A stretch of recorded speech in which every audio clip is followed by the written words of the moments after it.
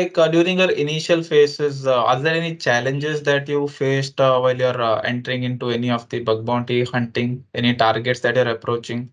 So there can be any challenges as a beginner. Everyone will face it. So how do you approach or how do you overcome these challenges?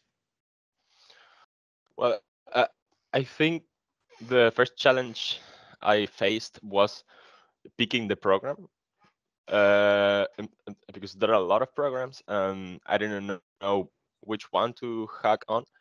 But so I went into different ones and start seeing like how it works in the background.